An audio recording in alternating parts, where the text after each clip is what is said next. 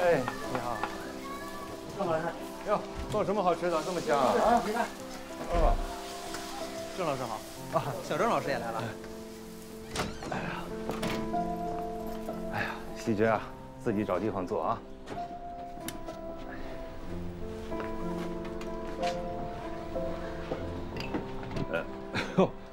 不好意思，我去给你洗一下啊。哎，小叔不用了啊。小叔。 光我知道，咱们学校得有2个老师也是单身，可他们凭教龄也分到房子了呀。你也去申请一下呀。哎呀，我一个人住在这儿，挺好的。再说了，住在这儿的都是老校工，他们见到我还能真心实意地叫一声郑老师，多好！小叔，你不能这么下去了。哎呀，没关系。到了我们这个年纪的人呢，都比较务实。 就互相看不顺眼，这很正常。我没说孙路，我是说以前那个事儿。我知道，那个事儿对你伤害很大，可所有人都在往前走啊。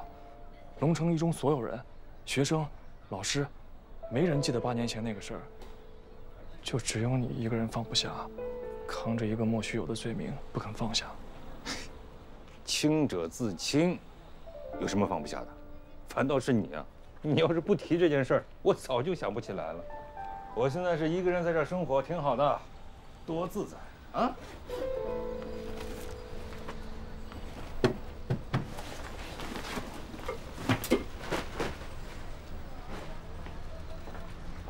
希姐啊，听你三婶说，你和你那个大学同学进展得很不错，你们很般配啊！啊，的确还挺特别的。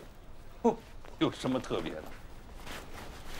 就比如说，东霓，她就像是飞蛾，永远喜欢扑火。可陈嫣，她就像候鸟，不管外面有多大的风和雨，都会沿着一个轨迹安静地飞翔。哎呀，看来我们的西决真的要结婚了啊！反正在她身上，我能感觉到三叔家的和睦气氛。 陈嫣吧，总能让我感受到一股安宁的感觉。这结婚呢，挺容易的。如果跟一个喜欢的人结婚，那就是难得的运气啊！你小子一定要好好珍惜啊！哥，我听你说一事儿。小叔年轻的时候跟他们一学生好过，小沈因为这个离的婚，这真的吗？ 你听谁说呀？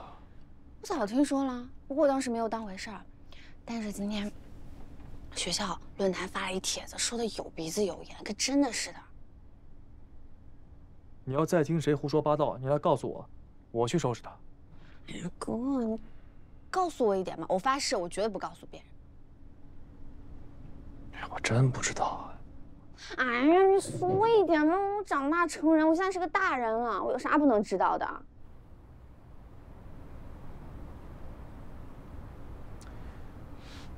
其实我知道的真不多，知道多少说多少。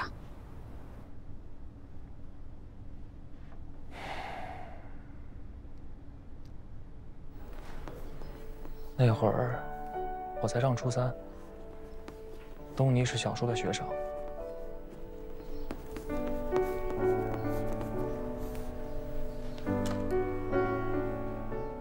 我不需要你们记住这每一个词背后的典故，但是我希望你们能够通过反复的诵读，借由文字去感受诗人他最独特的人生，这样知识和情感就会自然而然的融入在你们的心里。那个时候的小叔，站在讲台上熠熠发光，最精粹的思想，所有学生都喜欢上他的课，抢着看他对作文的评点。好了，课代表发下作文本，今天的课讲到这儿。起立。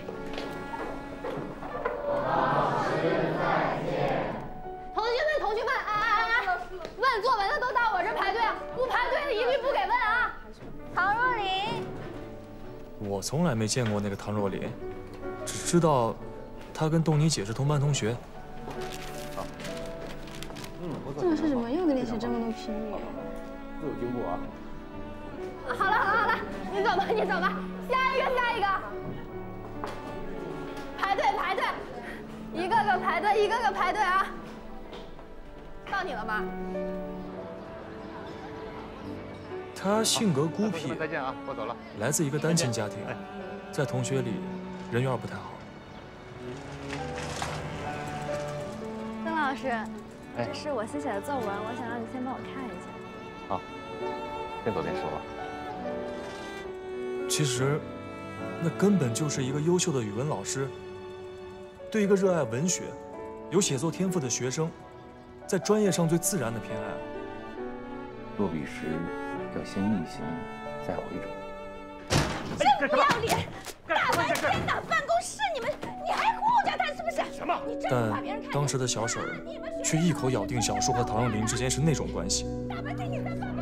小婶这么一闹，学校里满城风雨，没人肯听小叔的辩解，每个人都在想象师生恋的场景，因为那样才够刺激。因为个人生活作风问题，严重影响了学校正常的教学秩序，给学校带来了小叔离婚了，学校公开处分了小叔，收回了房子，对郑红老师给予通报批评、记过处分，并调离班主任岗位，责令其做出严肃深刻的书面检讨。那个叫唐若琳的女孩也退学消失了。从那以后，小叔的日子就越来越难。我真的好替他们难过啊！那会儿唐若琳跟我现在应该差不多大吧？大家对他们好不公平，对小叔也好不公平。不行，我要帮他们，我要帮小叔。怎么帮？都过去这么多年了。我不管，我要你跟我一起帮小叔恢复名誉，找回幸福。至于唐若琳，你别说她当年是被冤枉的，就算她真的喜欢小叔，那我也可以理解。喜欢你不是我的错，我只是想做更好的自己，而你是召见我的那边护士。郑南音，我警告你啊，别人怎么样我不管，但你在高考之前不许谈恋爱，这是三婶交给我的使命。哥，你不记得你的17岁了吗？忘了。郑西决，你知道？你看你现在这样子，你现在的行为就是背叛你的青春，背叛你的过去。难怪大家都说长大成人就是从一颗无价珠宝变成一个鱼眼睛。那不能像你这样吧，简直就是死鱼眼睛。那是在说你啊，对我无效。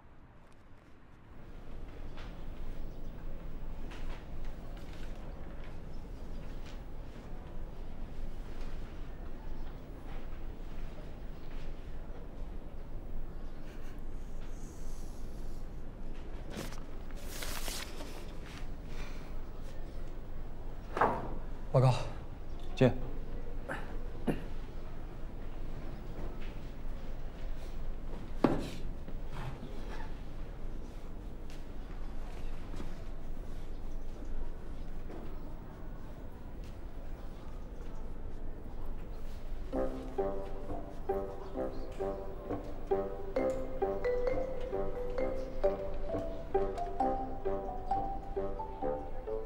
苏远志，老师，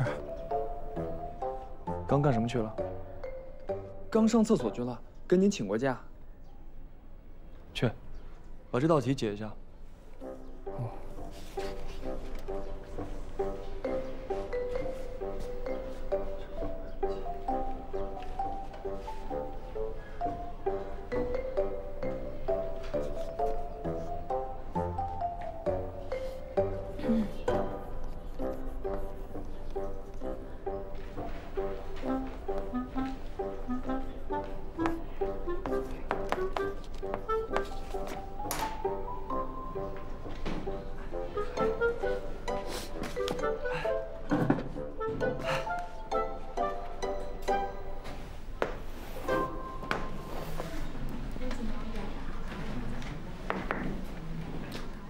知道为什么要给错吗？不知道。他犯了一个最不该犯的错误，是什么呢？不知道啊。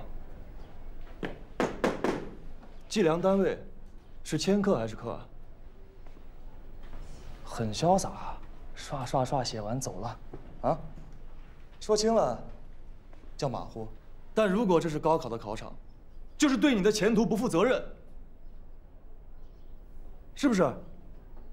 郑老师，我觉得您是不是有点上纲上线了？只是一个计量单位而已，不是按步骤算分吗？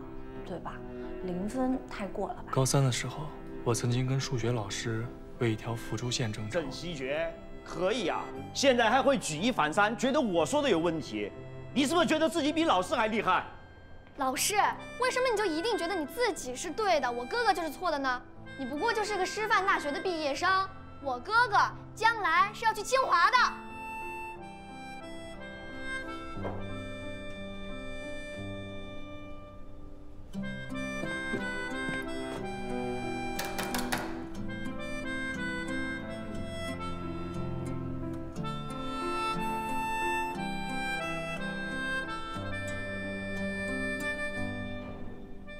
当我拿到师范专业通知书的时候，觉得最对不起的就是郑南音。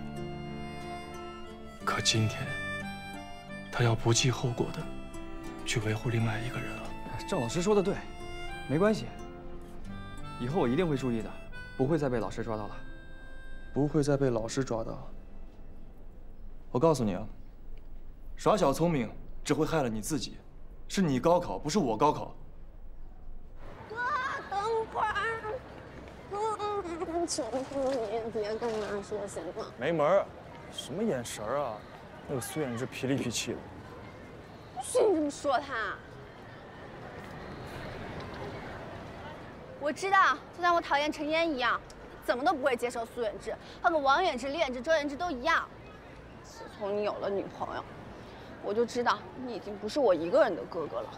那我都能忍着接受陈嫣，你为什么一定要找苏远志的麻烦啊？况且我就是喜欢他，他都不知道，我没有早恋，难道就是允许你一个人长大吗？你去哪儿？我找小叔。小叔不在。我就给小叔打扫卫生不行吗？你在家里都不打扫卫生啊？我跟东妮姐商量好了，我们要改变小叔的生活。你把那个帖子给东妮看了？嗯。谁像你，眼里只有陈嫣，没有我们家里人。我俩可不是。放心吧，放心吧，不用你帮忙，你去找你亲爱的陈嫣吧。哎，怎么了？他这是？哎，得去哄一下这个小屁孩。啊，不是去逛街吗？是去啊，能不能先去给小叔打扫一下宿舍啊？很快，然后咱们再去。走吧，走吧，走吧，走吧，走吧。保证很快，走。南音，你慢点儿。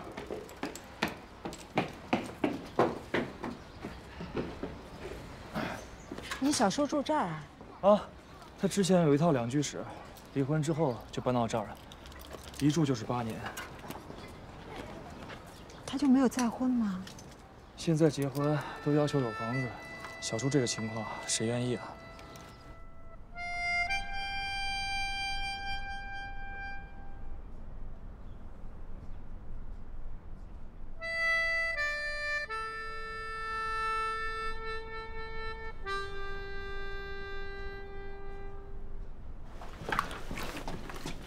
哎，南一呢？哦，他说他去买那个拖把和垃圾桶，他下楼了。这一片我比他熟啊。行，我去看看吧。你等我一会儿啊。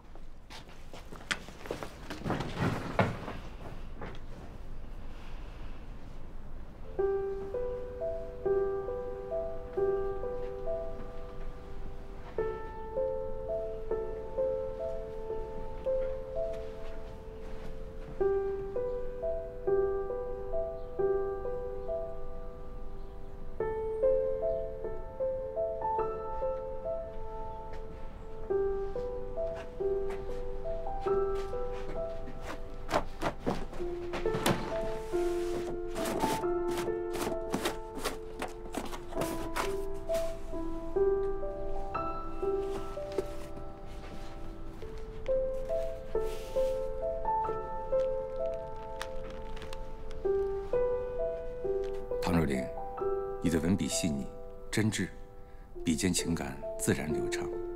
同时，老师也很荣幸成为你文中帮助你、指引方向、给予力量的一道光。这孩子出门也不知道锁门。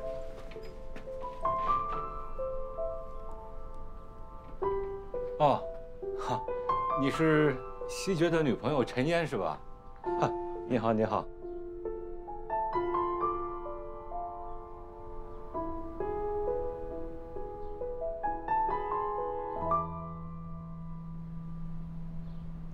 我是西决的小叔，我在楼下碰到西决了，他说你们来了。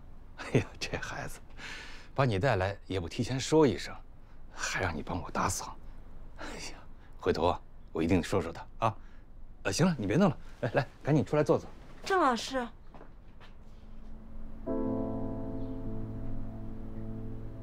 这些年您过得好不好？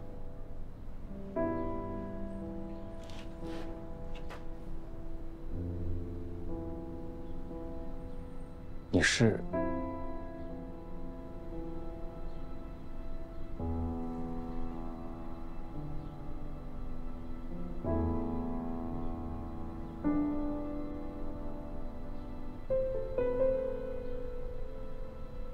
我是。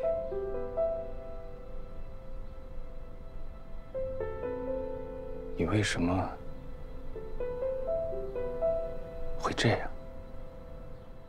这句话应该我问您，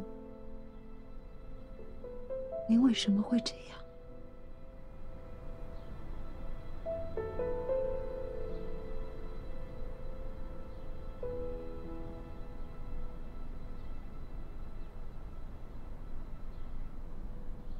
我去楼下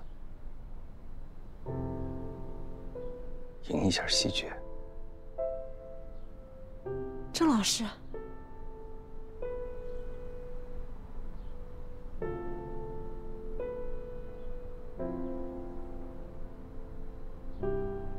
过去的事儿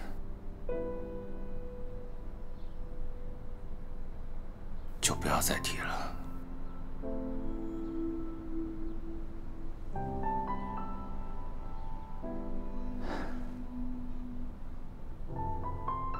你现在是？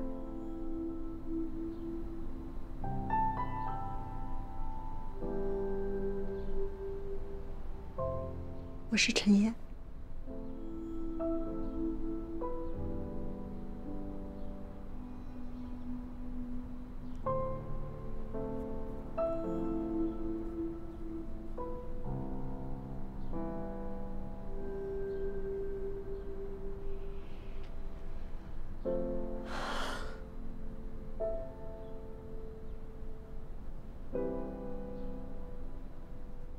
小叔，我们回来了。哦，回来了。哎，小叔，给你介绍一下，这个就是我之前跟你说的陈嫣，这是我小叔。陈嫣，你好。小叔您好。啊，小叔，你这什么时候学成作业？你有毛笔批注？那个别动，你上面全是灰。哎呀，我再看一会儿。听话。我把那些作文本放那儿了，可以吗？啊，可以。哎，陈嫣，陈嫣，帮我把那个窗帘拿过来。哦。哎呀，小叔，你这床咋睡的？都是灰。哎，小心小心下面瓶子。哎，小心罐子。好的。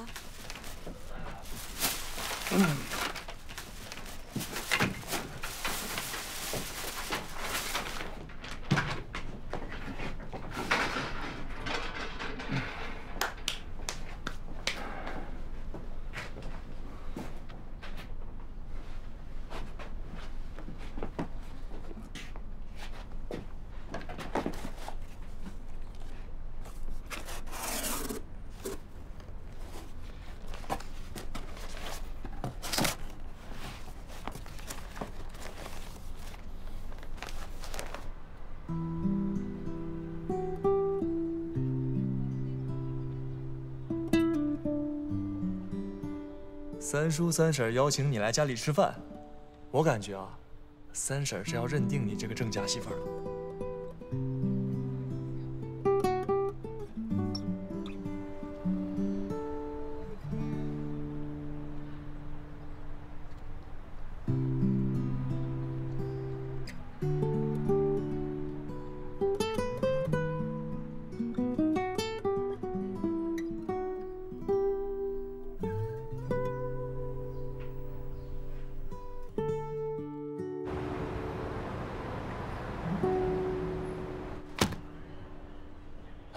说说吧，这原文谁给你的？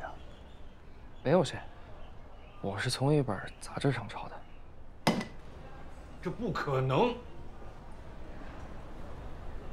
是不是郑南英？不是他。从现在开始，1个月之内，每周多交2篇作文，每一篇不少于1000字。老师，我就抄不起了。叫我郑老师。不怪他，是我怂恿的他。你别生气了，我们知道错了。你能不能别这么罚他？我这么做，仅仅是为了罚他吗？还不是因为你。我做什么了？我什么都没有做呀。你现在什么情况啊？你自己心里清楚吗？不是小叔，为什么你也这样说话？你都不理解我。你知不知道，我这个星期我每天都在想怎么帮你修整你人生的轨迹，让那些人不要再诋毁你。你倒好，跟那些旧脑筋一样，反过来对我实行专政。你在说什么啊？反正小叔，你非要罚苏远志的话，以后我再也不帮你了，我永远不要再叫你小叔了。南叶，你说小叔记性怎么可能这么好？8年前的作文，一眼就能看出来你是抄的。我的世界里原本没有光，直到成为您的学生，是您带我走入了文学的殿堂，为我照亮了前路。因为这束光，让我知道生活不光是黑暗。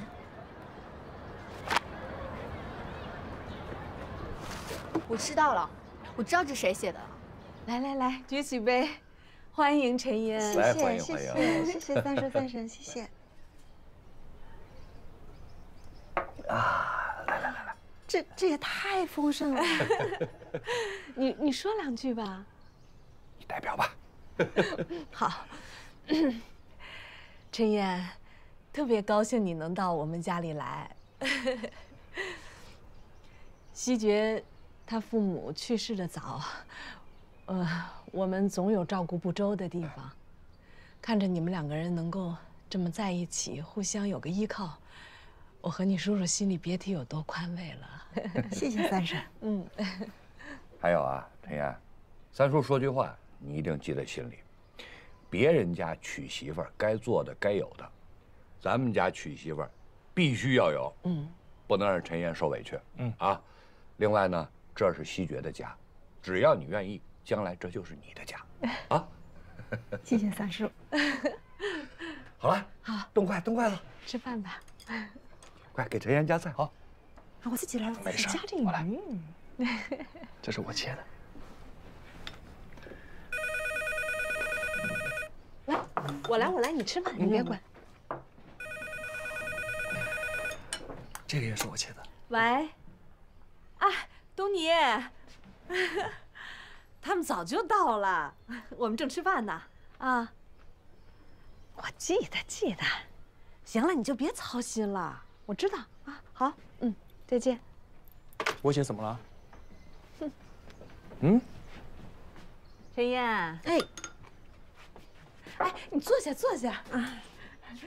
这是西决的堂姐东霓从德国给你寄过来的礼物。她怎么都没跟我说过呀？上周我跟东霓通电话，她关心你们俩人的情况，我就说你们俩人进展的挺顺利的，我看着是定下来了。东霓就说要给陈嫣寄一份礼物，东霓还托我跟你说什么哦，让你把所有美好的回忆都放进去。我姐能说这么好的话吗？来，我们打开看看。哇，这个应该叫电子相框，好像。喜欢吗？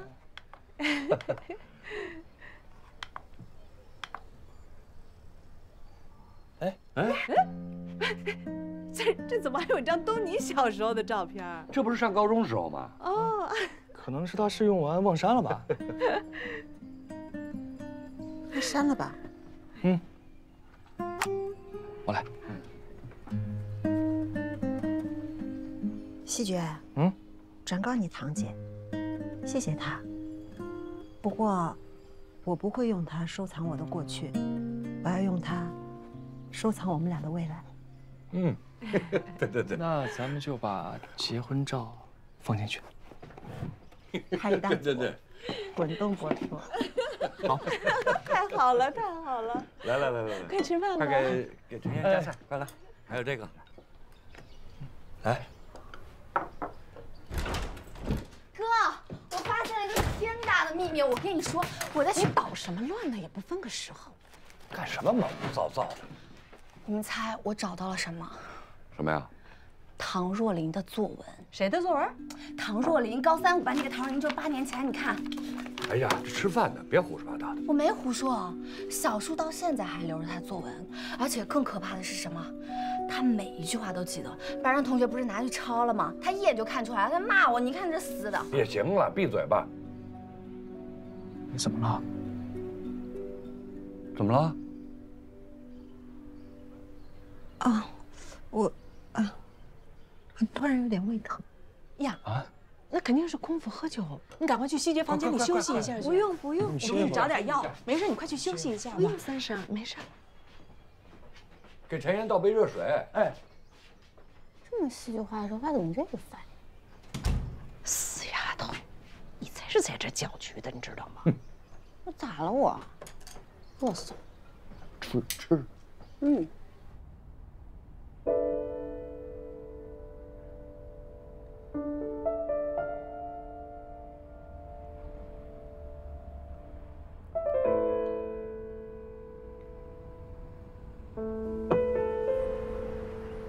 你去学校晚自习不穿校服，你穿这什么呀？妖了妖气的，必须换。多好看！好看什么呀？哎呀，你就让她穿吧，她又不是没穿过东尼的衣服。你这裙子再不穿，过2天过季了。你知道什么呀？郑南音，我告诉你啊，你不要把别人都当做傻子。这一段时间，你成天的对着镜子跟那捯饬自己，你以为我看不出来啊？你穿这裙子，你要穿给谁看呢？我穿给自己看。我跟你说，你今天这裙子不换，你就别想出这个家门。老师那边我去请假。校服套上吧，姐姐还看着呢。就是不换，有什么话明白说好了。不是问我穿给谁看吗？我告诉你们，他叫苏远志。我不仅要穿裙子给他看，我要跟他上一所大学，我要跟他在一个城市。哎，三婶，你打孩子干什么呀？南音，哎，西决，我去吧。你干什么去啊？都是你惯的，你还好意思说？三叔，还是我去吧。西决，你等我一会儿，很快。看干什么呀？你这解决什么问题啊？这还有客人呢。什么味儿啊？呀，要做着锅呢。老郑，拿拖把。哎，我去。哎，不用。哎，陈燕，哎，让你见笑了，你坐，我来。你快点儿！来了。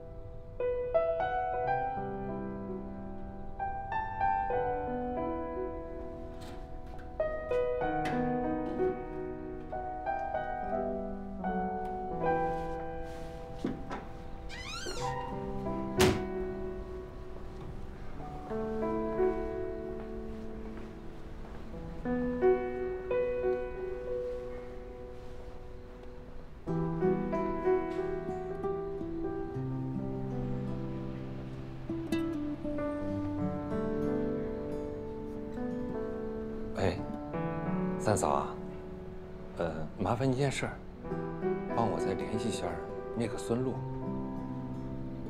啊，对，就是上回相亲那个。好。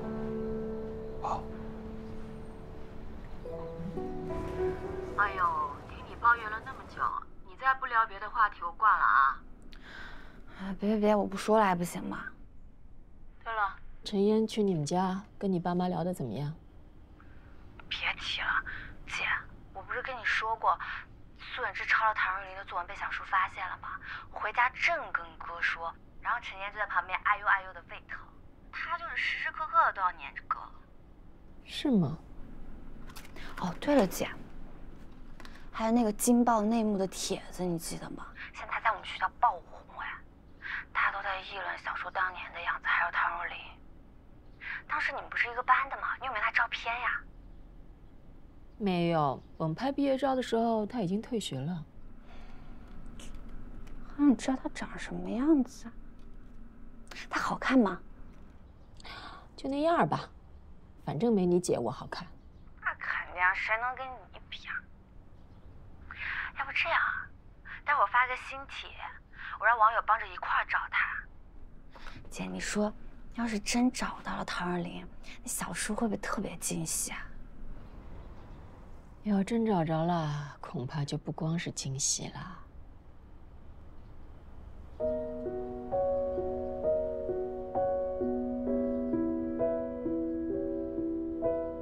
你那边出太阳了呀？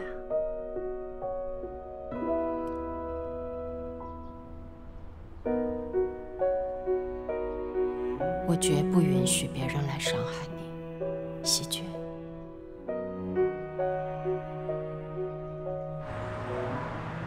那个西决，快给你分一把大刀板上。没事。哎呀，别客气。人家郑红啊，我这个弟弟啊，在学校教书育人，也不爱说话，平时也不是特会说，不过跟学生。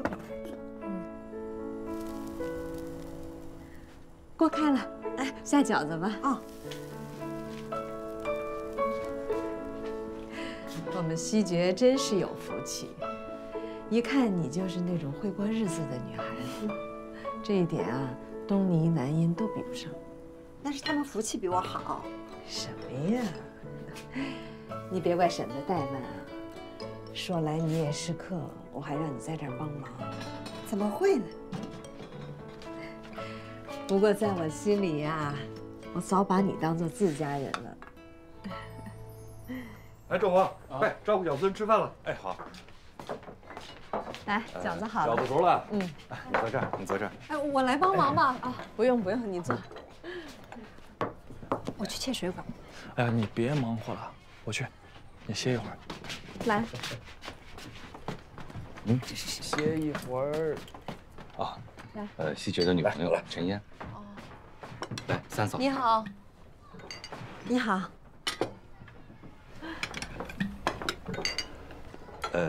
小孙啊，这个饺子你一定要好好尝尝啊！这是我三嫂的手艺，来尝尝。怎么样？好吃。嫂子，你得多教教我啊。好。喜欢吃啊，以后让郑红啊多带你来，啊。好。哎，小孙，刚才聊天说你有小孩了，几岁了？10岁了，上5年级。我还担心呢，我怕他去不了龙城一中。现在好了，有郑红在，我就放心了。啊，那是当然。水果来了。水果啊。这是小孙带过来的水果。哦，是吗？对，三哥三嫂啊，你们多尝尝啊！这水果是我让我大舅从海南特意寄过来的，我可一口没舍得吃啊。来，来，小陈尝尝这个芒果。哎别，他那个芒果过敏。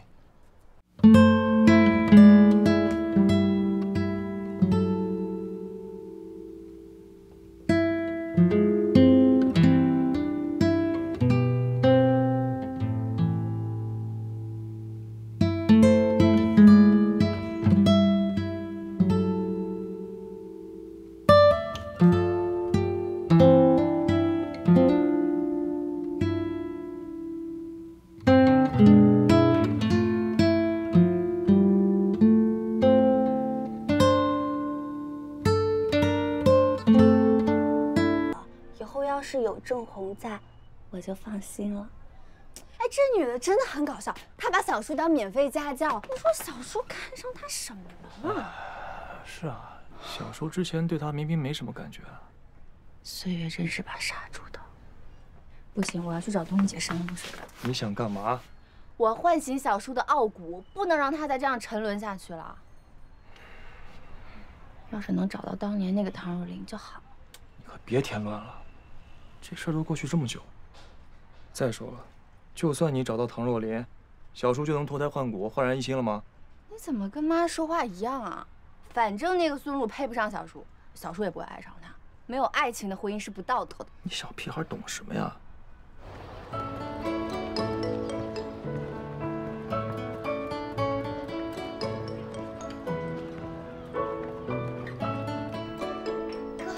我跟你讲个事儿。先敲门喊报告。去。报告。进。郑老师，我是来通知您，今天晚上一定要参加我们班第2节课的晚自习，有节目。您班晚上第2节自习？嗯。这不是小叔的吗？郑南音，我警告你啊！别搞什么幺蛾子！所以啊，你要来看住我啊！走了。哎，走后门，别走前门，不来倔强。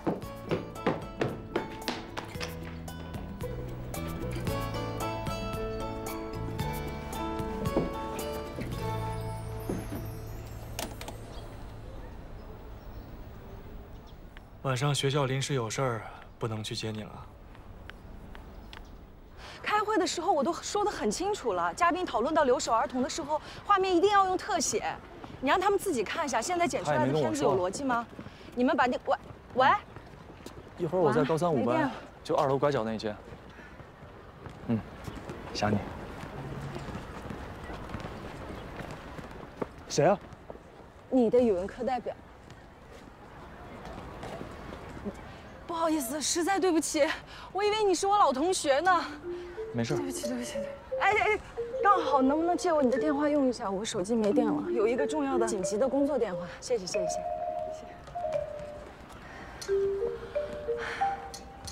是我，全部给我返工。明天上午10点，我要看到粗剪。弄不完行啊，大不了咱们一起辞职。谢谢啊，我叫江毅。我叫刘新江，我先走了，谢谢啊。你把人给认错了。对，别说了。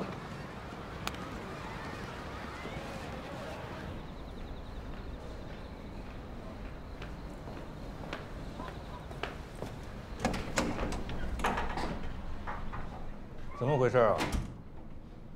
灯都坏了吗？祝你生日快乐！祝你生日快乐！祝你生日快乐！祝你生日快乐！郑老师，生日快乐！谢谢大大家。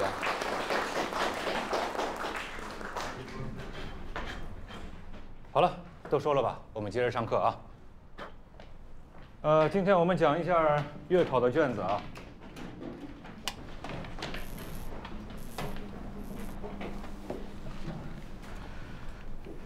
他们扔给隐士的是不义和秽物，但是我的兄弟，如果你想成为一颗星星，你还得不念旧的照耀他们，创造者的路。郑老师，这是8年前您写在我们班毕业照后面的话，您说这是您对我们大家做人的期望。你是江毅，97届高3 5班向您报到。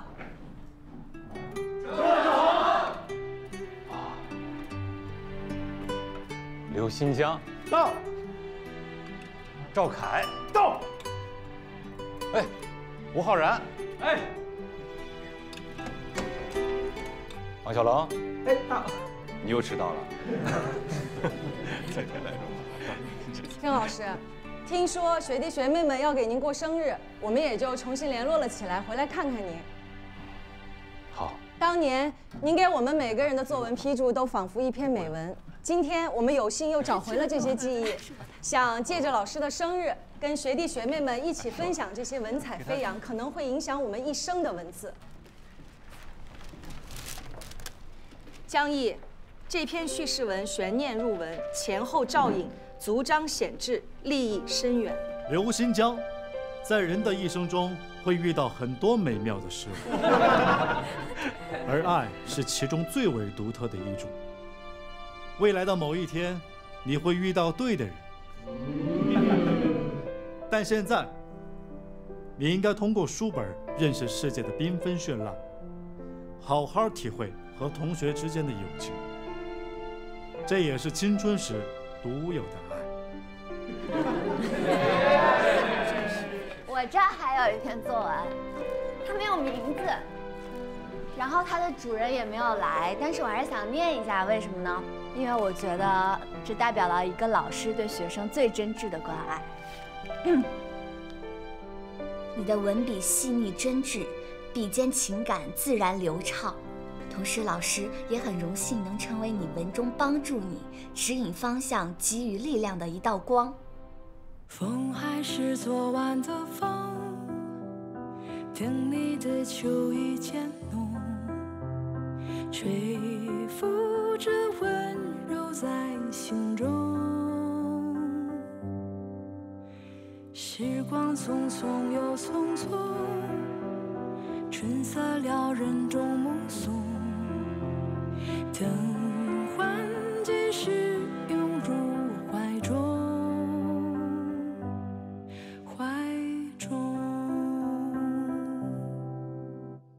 若不是来时太汹涌，去时又觉得太冷清，我只想安静地等着，等一切烦恼无影踪。若不是想象太空洞，拥抱又不能够从容，无助的痛无法形容，爱上了一阵风。